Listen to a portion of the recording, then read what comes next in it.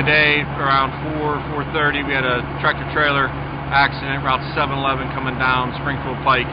It involved 4 telephone poles, 2 residential houses. It rolled over. It was hauling some sort of lumber material. The driver of the tractor-trailer was the only injury. He was trapped for about 25 minutes. Connellsville Township, New Haven Hose assisted at the scene. Normalville assisted with traffic. South Connellsville Fire Department and Bullskin was on standby. He was heavily entrapped. It took about a half hour for the Connellsville Township and New Haven Hose Fire Departments to extricate him. He was extricated, taken by helicopter by Stat Medevac to UPMC Presby for his injuries.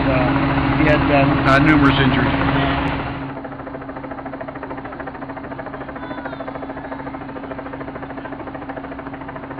Living aid flew him to UPMC Presbyterian. To my knowledge, I believe he was from out of state, and the structures sustained significant damage. There also was 2 other vehicles involved. They was parked vehicles.